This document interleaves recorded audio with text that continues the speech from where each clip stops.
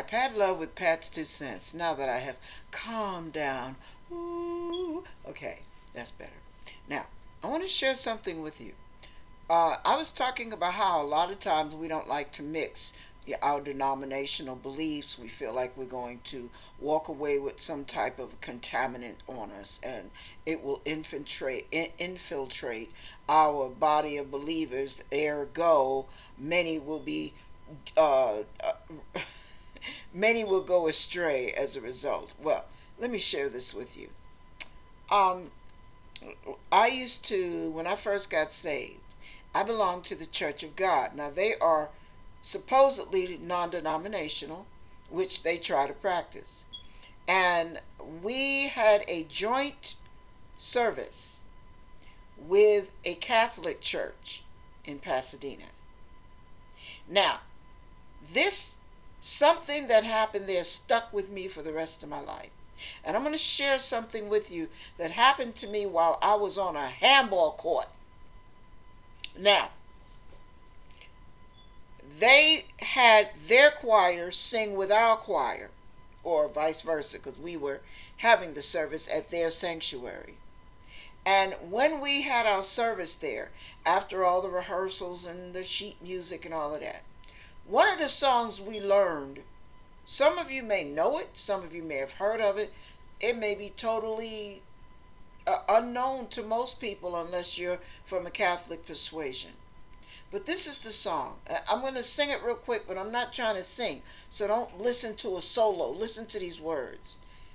Glorious is the name of Jesus.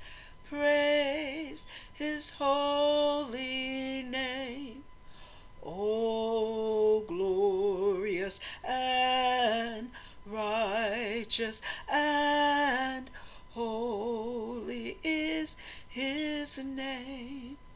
Oh, glorious is his name. Now here's the other part. I feel his presence in this place. His spirit has control. Can't you feel his warm embrace?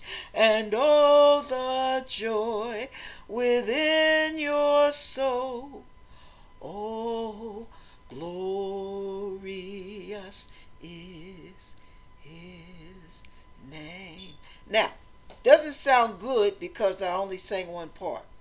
When you put all three parts, soprano, soprano, alto, tenor, you sing that song with harmony.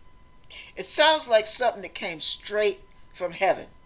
Now, as I'm talking about it, I'm tearing up because there is an anointing on that song, and it has nothing to do with Catholic. It has nothing to do with denominationalism. Whoever wrote that song in the Catholic movement was in God's presence, and they got that song straight from heaven. Now, the reason I tell you this, the reason I'm so moved, the song is so anointed. One day I was at a handball court. This is why we cannot stay separate from each other. I don't care where we fall in error. As long as we are united in our faith in Christ and united in love. Listen, I was at a handball court. Basically, it was the inside, four walls. And I had my little racket, and I went inside, and I closed my door, and I had the whole room to myself. And I'm just banging the ball up against the wall and practicing my backhand and doing all that. Racquetball. I always say handball because that's how I started. Now, here I am in the handball court by myself. I started singing that song. I felt the presence of God come on me so strong and fill that room that I dropped my racket, I dropped the ball, I slid down the wall onto the floor and worshiped God. Now, the reason I'm so passionate about this is because my point is, we were Church of God. That song came out of a Catholic movement, but it was anointed, and God does not anoint a falsehood. Whether the Catholics have it all right or have a lot wrong, there are some people in the Catholic movement that are true blue. They really have a connection to God. And it takes them beyond the error. Just like some of you Seventh-day Adventists have it right. You have a connection with God. Some of you don't. And some of you have it all wrong but the day. Some of you Church of God people have this right and have that wrong. Some of you aren't even living a righteous life, and you have it all wrong. So my point is, when God brings an anointing, we miss out when we refuse to commune together. I would never have known that song. And every time I sing it, it blesses my soul because of the anointing that's on it. I could sing, praise the name of Jesus, praise the name of Jesus. He's my rock, he's my fortress, he's my deliverer, in him will I trust. Praise the name of Jesus. Yeah, I feel good singing it. But glorious is the name of Jesus, has an anointing on it. And that is a song that ushers me into the presence of God easily. Now, had I never known that song, because we refuse to sing with the Catholic Church, because we refuse to tolerate their level of error, look at all the connections with God I could have missed out on. I went to a church in Pasadena, a Harvest Rock Church. Now, I wasn't a member there. I was a member of Living Waters. Now, the church I was at the time, the pastor was so scrutinous and so, how can I say, so suspicious of other persuasions that it took him forever to finally announce to our church that this ministry was going on. Now, I had left that church temporarily. I came back when I married my husband. But I left it temporarily because at Living Waters, they had what I needed, which was inner healing. They were not Church of God. They were charismatic. And the men would dance and praise God together, and the women would do their little dance, and we would all dance in the aisles together. And the blacks there were a minority. The Mexicans there were a minority. It was predominantly a white church. And when that pastor who played, I think it's called the brass or the trumpet, when he played that bad boy, you could feel the presence of God. It was such an anointing. They knew how to usher in the presence of God through their instruments. It was the most amazing thing. And let me tell you, I was getting my husband would call it a gully washing. I would go in there and I would just start boo-hooing. And all the hurts and all the frustrations that I had dealt with and accumulated from the body of Christ just started washing off of me over time. And I ended up entering into a season of inner healing. I wouldn't have gotten it from the church I was attending. I had to go to another movement to get that. That doesn't say that something was wrong with the church that I had to leave to get to this. No, the emphasis is different. Different operations, same spirit. Different operations, one body. Different administrations, one body, same spirit. In Christ. End of that story. Now, what happened was during my visits to this church, they found out that Harvest Rock was having renewal services in Pasadena on a particular street. The pastor and the elders prayed over this. They went and watched and scrutinized for themselves and acknowledged God. Open-minded, but they checked it out before they told us. When they came back with their report, they said, we recommend everybody go to this thing because this is of God. Now, we started going to that in the evenings because the pastor was secure enough to allow his members, encourage his members to go to another persuasion, or shall I say yet another persuasion of faith, to receive from the Lord firsthand. When I went, there were men laying down and some prostrate, some on their sides, some curled up in fetal positions, bawling their eyes out. God was doing a deep-rooted healing for many. And every race under the sun was in that auditorium. It held about 6,000 to 8,000 people. I got so much healing through that. So much healing.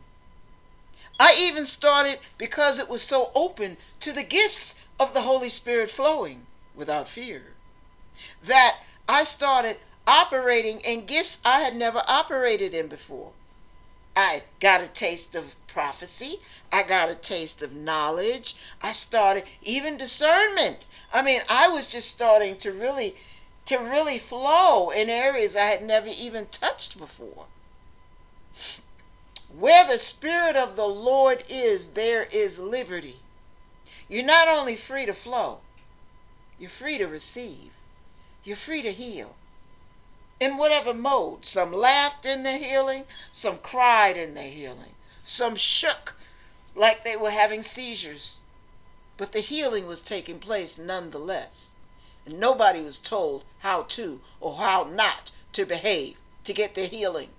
Everyone was free. I got more healing in that 1 3-year period, going 5-6 nights a week, tired from work, but had to get there because God was there and I knew he'd show up and I needed what he had to give me. My point in saying all that is when the body is willing to knock down their walls, their barriers, and their suspicions, and their holier than thou attitudes, we begin to benefit from one another. What one church had, they rich in the word, but what I needed, they didn't have by that point in my life. They had what I needed for the first 13 years of my walk with Jesus. But there came a point where I needed a deep work. I couldn't get it there. So I got it there. And then they rerouted me, and I got an even deeper work. And I'm telling you, refreshing turned out to be deep inner healing and deliverance, which went right back around to refreshing. And the cycle just got better and better and better and higher and more glorious. And I became a whole different person.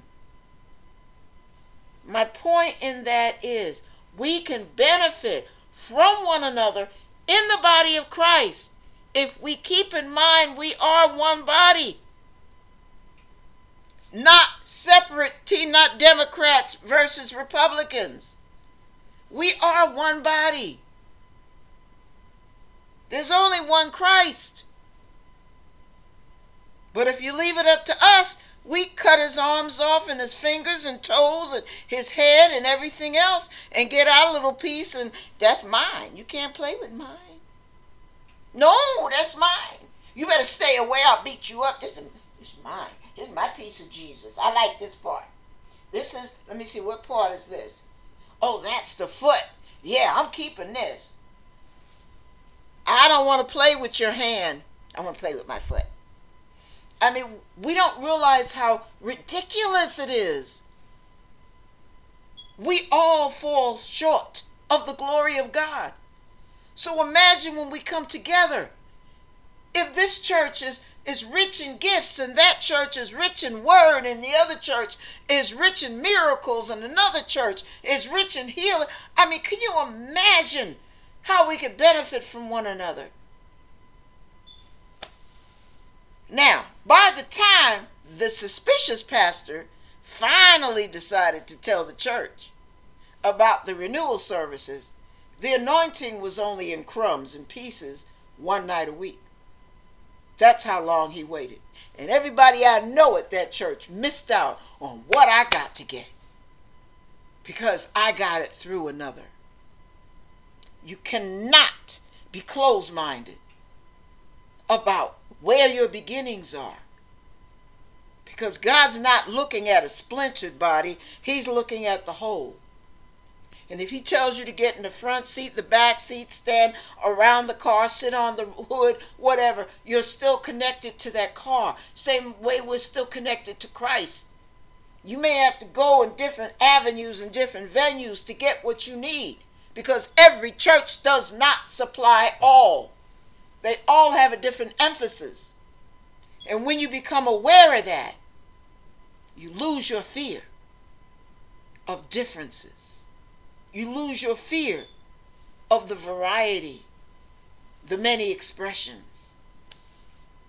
Okay, I'm going to stop, because I'm so serious about this. We are cheating ourselves. We are ripping ourselves off and allowing the devil to steal, kill, and destroy right there within our body, that we refuse to really, truthfully, totally be connected with. Pray on it, you guys. God bless you.